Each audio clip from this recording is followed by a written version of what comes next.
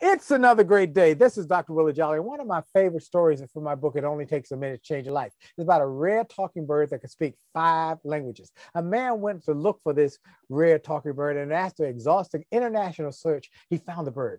He sent the bird home to his house overnight. He took a couple of days for him to get back home. And when he got there, he went to his wife and said, hey, did the bird get here? She said, yeah. He said, where is it? She said, in the oven. What? That was a one-of-a-kind bird that could speak 5 languages. And his wife said, well, why didn't he speak up?